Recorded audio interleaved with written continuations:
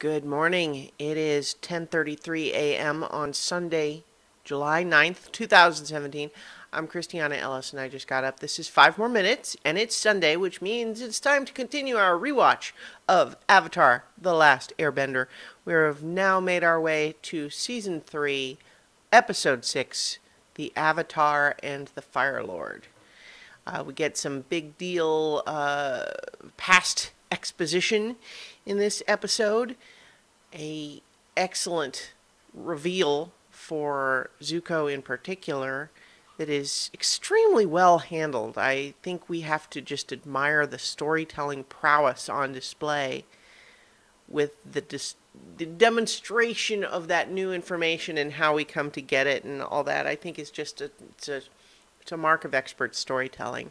But we also get some very important perspective on how the war started, which will come into play in a big way when we get to the end of the series. No spoilers, because I know some of you may have not watched this until you're watching along with me, or maybe you're actually just listening to these and not even watching the series, which, I mean, that's allowed. You're able to do whatever you want. Really, I have no control, but I would recommend you watch it. Anyway, we start this episode with Aang being visited by Avatar Roku in a dream, telling him to go to his home island on the summer solstice, which is kind of like the last time Aang got to, the last time Aang got to talk to Avatar Roku in a brief way was when he was, running away. He was in the ocean. He was going to try to do everything by himself. But we do recall him going to the fire temple on the winter solstice. And that's when he learned about Sozin's comet and the need to stop the Fire Lord before then, which is all very neatly, symmetrically tied to where we are now, right? Where we're learning more about, who was Sozin? And why is the comet a big deal? How would Roku know that? And why it's important? And so, at the same time, and told in parallel in a very neat way, Zuko finds that someone has left a scroll outside his room. And it's interesting that we actually don't get confirmation, but I think we're meant to assume that it's Iroh able to escape from his cell and then return to it. And yet we don't get explicit confirmation of that, which is interesting. I'm not sure. I think it's partly to preserve the mystery, and I don't begrudge it that in the slightest, given how well everything turns out. And yet, how are we supposed to assume that it's anybody else? It doesn't seem like the only other explanation, I think, it's clearly sent by Iroh, so the only other explanation is that maybe he bribed a guard to do it? And if that's the case, then, I mean, they could tell us that. I don't know. I'm not sure why it matters. Given the last that we saw of Iroh was the reveal that he had been secretly training himself to be super buff while in prison, even though he's maintaining this appearance of being a frail old man, suggests to me that he's got all sorts of hidden tricks up his sleeve that it makes sense that he would be able to get out of his cell and then return to it, which is an interesting thing because, of course, one could reasonably ask the question, separate from knowing the characters, well, if he can escape, why doesn't he? Well, the answer is because Zuko's still there. I think that's obvious. In any event, the scroll that Zuko gets tells him that he needs to find out about his great-grandfather's death. Naturally, he assumes that this great-grandfather in question is Fire Lord Sozin, his great-grandfather. And there's a conversation with him and Azula where it's a little bit of an as you know, Bob sort of thing where she's like, didn't you pay attention in history class, blah, blah, blah. But at the same time, I think it's in character because we can imagine that Azula is the one of the two who seems like she would be more interested in knowing how past conquerors did their thing. Whereas Zuko, I think even probably before his becoming disgraced and exiled and all of that, was a little more self-absorbed. He's kind of a little more sensitive and in his head. Whereas I think Azula would be a little bit more excited to learn about past wars and stuff. In any event, she says, yeah, he started the war. He was very clever. He used the comet to his advantage. But as for his death, which is specifically what the scroll asks about, oh, it was boring. He died very old, in his sleep, successful. So that seems strange, right? And we're thinking, well, that doesn't seem like it can possibly be what the scroll is telling Zuko to find. So we're right there with Zuko in assuming there must be more to it. That can't be the real story, right? We've got to find out what really happened. And then sure enough, turns out, Zuko finds out by kind of accident that there's a secret message on the scroll revealed by the heat of the lantern, which is a very Fire Nation sort of trick. And it tells him to go to the Dragonbone Catacombs to find the secret history. Ooh. And it's fun that we have to, we see a bit more of these sorts of bending locks that we've previously seen in some, like the Air Temple and the Fire Temple previously. It occurs to me to wonder, though, that enough people are able, like there's enough firebenders in the Fire Nation. Do they really want it to be accessible to just any of them, or is there more to it, I wonder? It's maybe a detail that's not worth belaboring, because it would slow down the narrative momentum. In any case, Zuko suspects that he is looking for secret information that is going to help reveal this mystery. And his assumption that he's not allowed to do this. Like he might get in trouble if he does. And I think that is revealing, right? Because he's got to be... We already know from the beach episode that he's feeling conflicted. He is looking for answers. He doesn't understand his own feelings about what's going on with him right now. And the idea that there's secret information that he's not been told, he very readily believes, first of all, that this secret information probably does exist. Because even as Azula tells him, oh yeah, Sozin died in his bed of old age. Zuko's immediately thinking, that can't be right. That can't be it. This secret has got to be right. So he's very ready to believe it, and he's ready to believe that it's something that he could potentially get in trouble for seeking out, but that he's willing to do anyway. And I think that that is a very nice way of showing his conflict and his readiness to find out that there's something for him besides this current life that he's found himself in, that he's finding so unsatisfying. In any event, he sneaks down and finds the final testament of Fire Lord Sozin. And we get this, this reveal is not necessarily a huge deal, but it's kind of a nice coincidence. It feels good to learn that Sozin and Fire Lord, or excuse me, Avatar Roku, pre-learning that he's the Avatar, best friends, have the same birthday, celebrate it together, do everything together, have a very friendly, but, with just a pinch of competition to their relationship. And this ties into what Aang's insight will be later, but just this discovery that, like, they're both very much Fire Nation guys, Roku, at this point, did not display any kind of you know, quality about him that suggested that he doesn't like the Fire Nation, or he's not really part of the Fire Nation.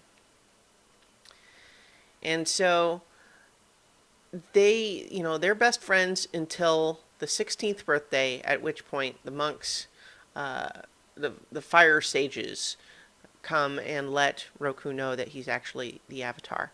And we see that after a moment of hesitation, even Sozin does kneel to him. And this indicates that, at least at first, he's not overcome by jealousy or anything. Like, that doesn't seem to be the problem. We could imagine, in a slightly more facile version of the story, that that is what gets under Sozin's skin, is that, like, he's jealous of Roku being the Avatar. And yet, that's kind of not how it plays.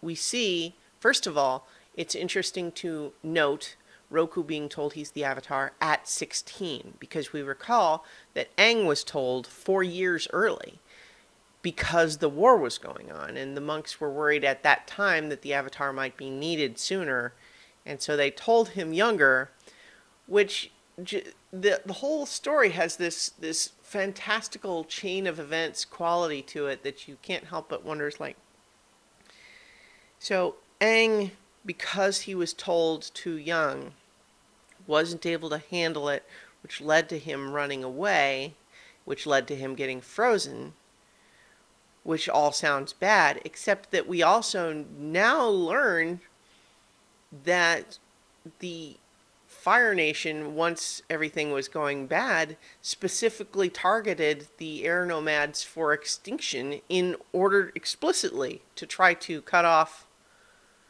the new Avatar and to destroy him. And they missed him because he was frozen on the ocean.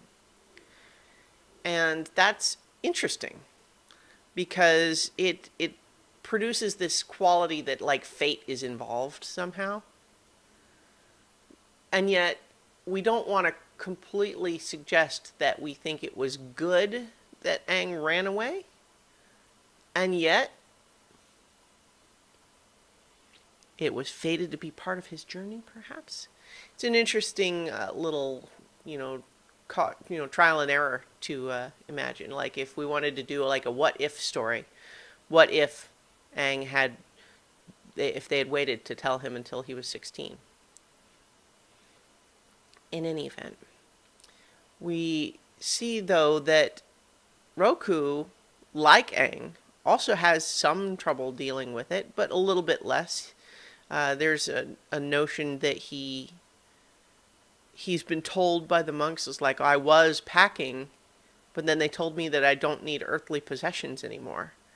And that's kind of a weird thing to be told, and it's just this reflection of how much his life is about to change. And it's his buddy Sozin that, comforts him and basically says, hey, you got this. Here, I want to give you this hair ornament that's supposed to be worn by the crown prince, but I'm going to give it to you.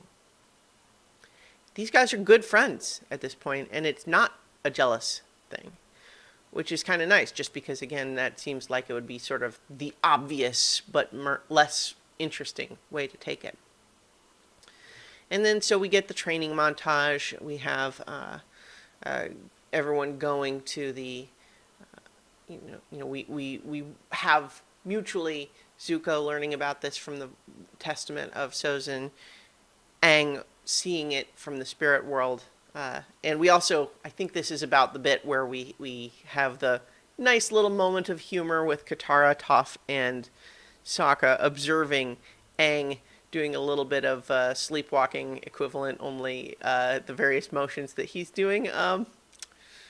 They prompts the question, are there bathrooms in the spirit world?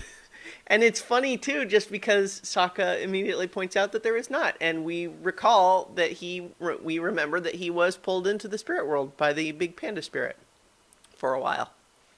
So he would know. In any case, we get to see another fun coincidence that when he was learning airbending, Roku trained with Gyatso, who was as young as he was at that time. And that's kind of where we get this idea friendships can transcend lifetimes. And that's a nice idea. We see him learn waterbending, and there's an element where we imagine that coincides with what we've learned already, that the element that is most opposed to the element of an avatar's birth is the most difficult for them to learn. Just like it was very difficult for Aang to learn earthbending, it was difficult for Roku to learn firebending, or excuse me, waterbending. And in that training, we also see him mastering earthbending as well. And once he is trained for 12 years, he finally returns to the Fire Nation. And there's a little bit of a question like, oh, well, you know, Sozin is Fire Lord now. And, you know, they're both grown-ups. They're not the boys they were before. What's it going to be like? And there's a little bit of a foreshadowing of, like, when my subjects greet me, they typically bow. But you're the exception. And then they hug. And it seems like, oh, yeah, great, they're still friends. And they are still friends. And that's, again, what's interesting, that it kind of continues to maintain this. We are primed, because we know the outcome, to say, well, they're going to become enemies, right? So we keep expecting it, and it keeps not happening yet. But we have Roku finally marrying his childhood crush, and a weird little bit of a nod of like, oh, being the Avatar helps you with the ladies. Actually, and that just, okay, there's no way to discuss it without spoilers, but it does make me think of something related to Legend of Korra. Anyway, which is, again, if you're not familiar, is the sequel series to this one. But at the wedding, this is where Sozin brings up something he's clearly been thinking about for a long time.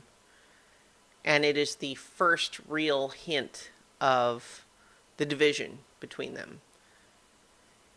And it's basically global conquest presented as though it's entirely a positive thing. And it has some historical precedent, but this basic idea is, oh, hey, Roku, this is me as Sozin here. We are experiencing unprecedented wealth and happiness and peace in the Fire Nation right now. Wouldn't it be great if we could spread that to the rest of the world?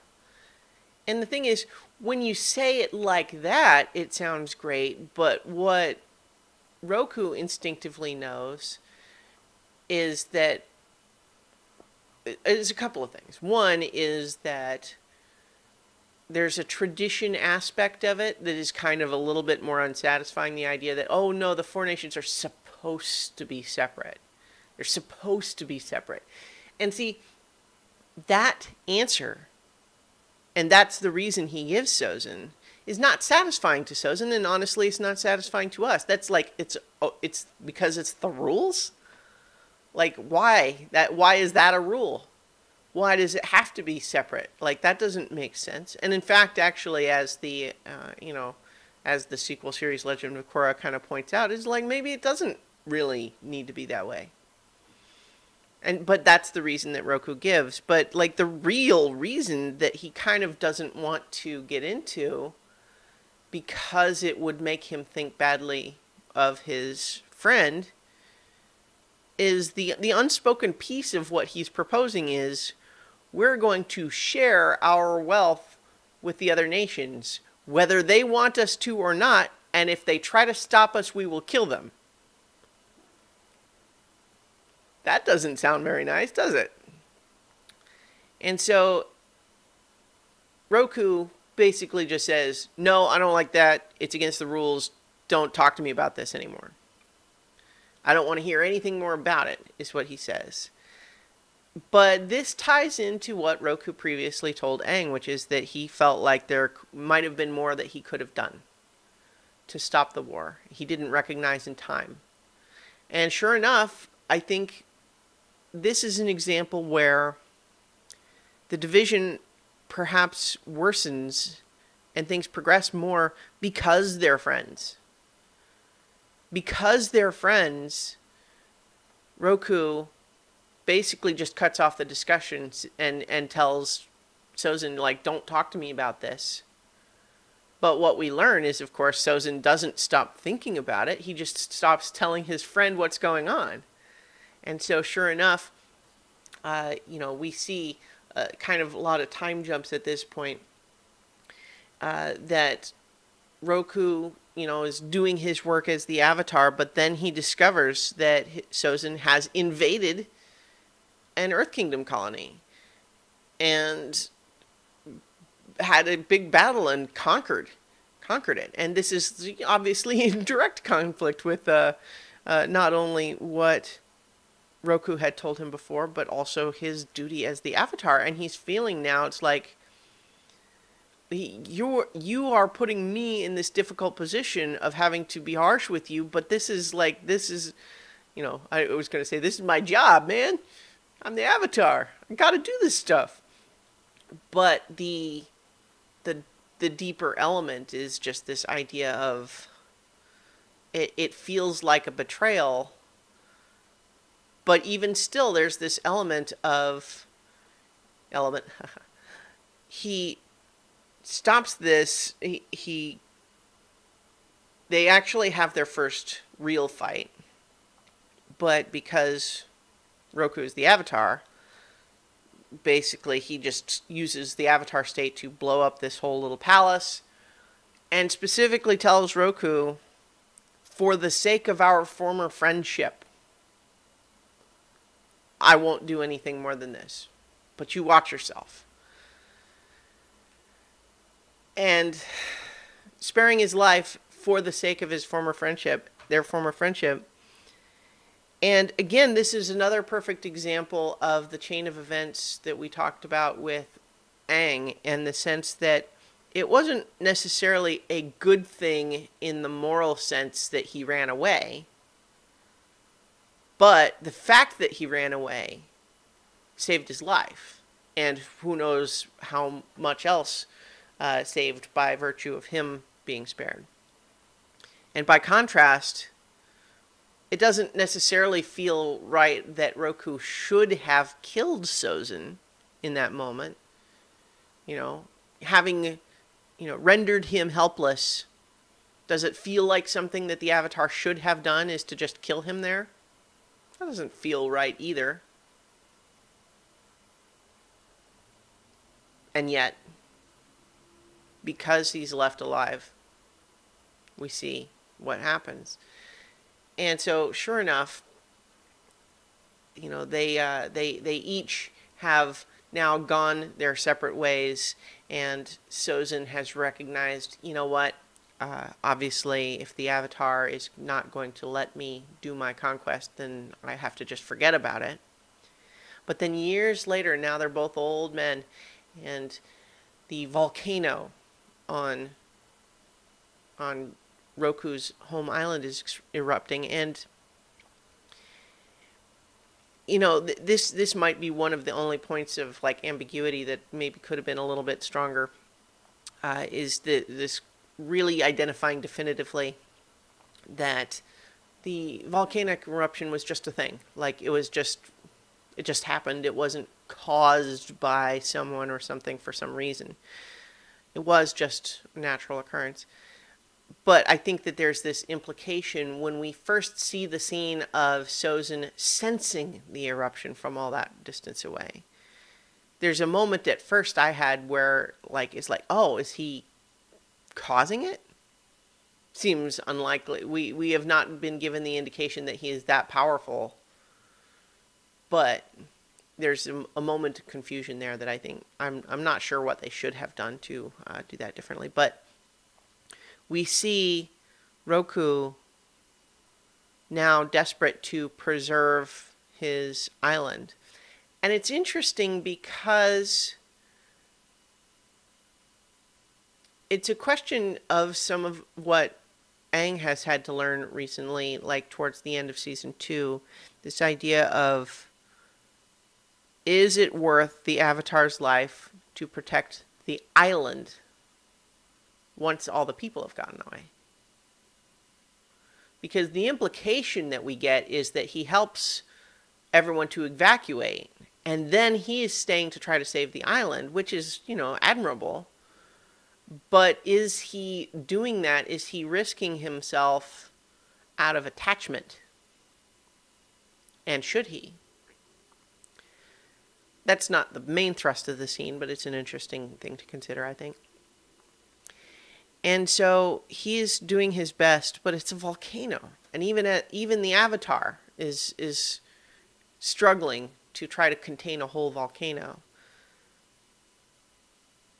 And so we see Sozin, his first instinct is to come and help his friend. And I think this is again where the ambiguity trips us up just a little bit of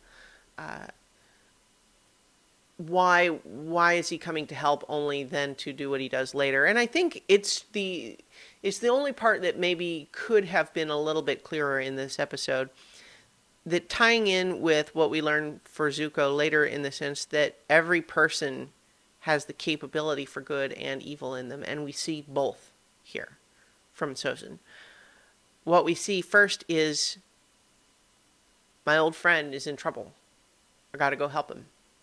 And he does. He goes and he helps. But it's only when he is tempted that he gives in and chooses the dark path, where he discovers that the two of them together have worked to try to protect this island. But then when Roku is overcome by the fumes, Sozin suddenly realizes, if I let you die, I can continue my war. And he does. And so it's, and it's interesting too that what we see is from the perspective of Roku. I suspect this is a narrative conceit rather than a world-building detail. The idea that literally Roku closes his eyes and then opens them again as baby Aang, because we know that Aang does not just have Roku's memories. It's not as if he's just swapped bodies. He is a different person. He's just still the Avatar. But at the same time, just suggesting that it's an instant transference, and making it clear, I think, to us that that's what's happening. One additional little detail that's interesting to think about is the dragons. Because, Roku had a dragon, and then Sozin also had a blue dragon. So where are all the dragons? In any case, this is the death of Avatar Roku. We had wondered, right? Because all everybody knew was that the Avatar had disappeared. I mean, that's in the opening credits. He disappeared. No one knew what happened. Now we know. Betrayed by his oldest friend. And we can't help but wonder too, is like, well, without that duality, like if Sozin had not come to help, the island might, what might have happened is that Roku might have eventually given up the island as a lost cause and evacuated himself. Maybe. But that's not what happened. So now we have Zuko saying, well, wait, this doesn't tell me about the death of Sozin either. What is going on? And so this is where we get this amazing reveal where he goes and he confronts Iroh, because he suspects, as we did, that it's Iroh's doing that he got this scroll. And it's all of the assumptions that Zuko makes here, I think, are what tell us, without having to beat us over the head with it, how ready Zuko is to hear something that will allow him to choose the path that he knows is right in his heart. He can't reconcile what feels right in his heart with what he's always believed to be right in his head. And so he is desperate now for something that will let him reconcile those things. And unfortunately for him, what Iroh gives him is the reveal that there will always be a conflict. You have both of these things in you, and you cannot just be one or the other. But he has these things in him presented very literally, because it's like, but I didn't learn about the death of my great-grandfather. It's like, yes, you did, because Roku was your mother's grandfather. And given everything that we know about Zuko up to this point, this is an earth-shattering revelation, because so much of the Fire Nation dynasty here is predicated on this idea of, you know, your heritage and your what's in your blood and that sort of thing. And this idea of having to live up to your father's expectations and everything. But to realize that your mother's side of the family tree can be just as important. And that this makes Roku, or, you know, this makes Zuko spiritually related in a way to the Avatar, to Aang. And this idea of, does he have to be like his father because it's his father? Well, what if he chose the other way? But for Iroh to not make it an easy thing, right? Like, not just going to say, this is what's going to flip the switch for you. You have both of these things in you, and you don't get to just pick one, but you have to work at it. It's also interesting that this is finally the first time in season 3 that Iroh has spoken. And it is because, you know, or I don't want to say because, it is with the new voice actor, because the voice actor that played Iroh in seasons 1 and 2 died, unfortunately. We talked about that when we were in the middle of last season. And apparently in the DVD commentary, the creators say that it was always the intention to have Iroh not speak for the first several episodes of season 3. So it doesn't seem like it was a choice made because of that element. But at the same time, I think it works nicely there, that it gives us some space. Probably helps a little bit that it's been a while now since we last heard the other voice actor, so we don't necessarily notice the difference as much, maybe. But in any case, the new voice actor does fine. But I think it is different if you're listening for it. But in any case, Iroh reveals that he has this same royal headpiece, and telling him that you are the one that has the power to redeem this family. And likewise, we have Aang back at the island with his friends, telling them the story in the same way. And there's a tendency immediately for everyone else to fixate on the betrayal part. But Aang zeroes in on this idea that no, it's more complicated than that. Because they were friends. Roku was a Fire Nation person. He was not... This tendency for us to think of the Fire Nation as the bad guys, we need to really just try to stop doing that.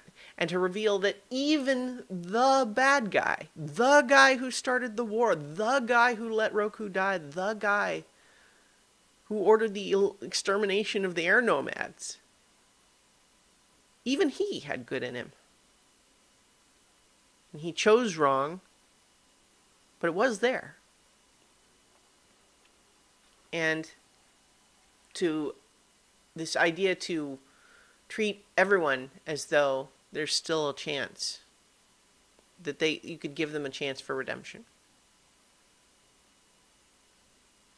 And I think that that's a very important insight for Aang to have moving forward.